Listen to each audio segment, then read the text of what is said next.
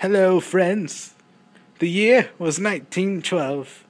The candidate, Theodore Roosevelt, in one of his most famous speeches of all time, Roosevelt was shot shortly before the actual event. You see, it was a beautiful day. Teddy was just walking along the train, ready to possibly make his speech. And then the worst thing happened. He was shot. Oh my God! Oh my God! I got shot! Everyone scream! But then he got up. It was like nothing happened. And he made his speech. Hold on, it's not focused. Friends, I should ask you to be quiet for this possible moment.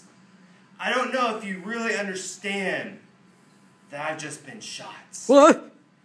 But it takes more to kill a bull moose. But unfortunately, I had a manuscript. You see, I was going to make this long speech. And there's a bullet. There it was, right here, where it went through. Oh my God! And possibly saved my life from going into my heart. The bullet is now in me. So I cannot make a long speech. But I'll try my best. And now, friends, I want to take you on this adventure to concede, to say a word of solemn warning to my fellow countrymen. First of all, I would want to say this about myself. I have altogether two important things to think of and to feel any concerns on my own death.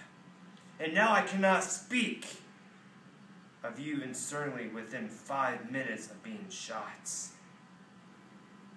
I am telling you this literally truth when I say to my concerns is for many other things. No matter what happens, happier lives than I have, a happier life in everywhere. I've been able to do certain things that I greatly wish to do. I am in this cause my whole heart, my soul. I believe that the progressive movement is making life a lot easier for our people. A movement to try and take burdens off of men, especially women and children of this country. Yay. I am absorbed and successful of this movement. I'm going to ask you to be quiet as possible, for I'm not able to give a challenge of the bull moose quite as loud. Now you was, or what he represents. He is crowded.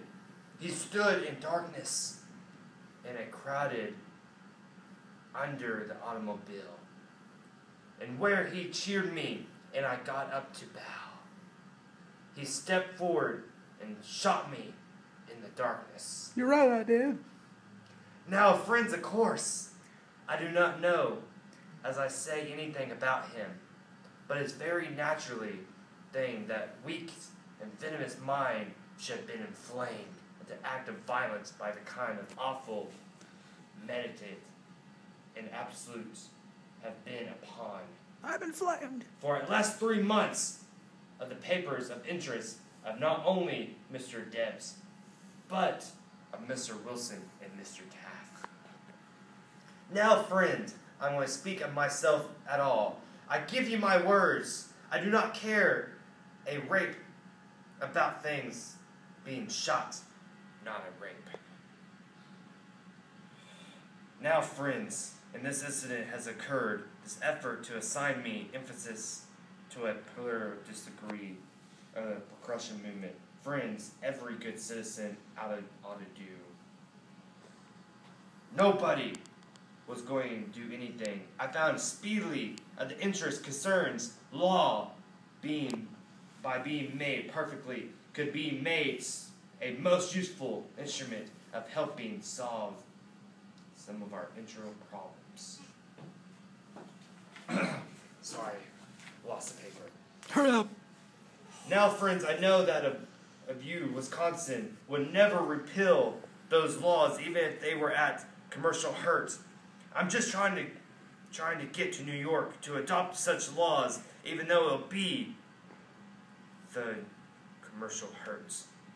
As you look at our declaration, and here read our platform about the social and interstate justice, and then friends, vote for progression tickets with regards to me, without regards to my personality. For only by vote of the platform you can be true to the cause of progression through this union. Thank you.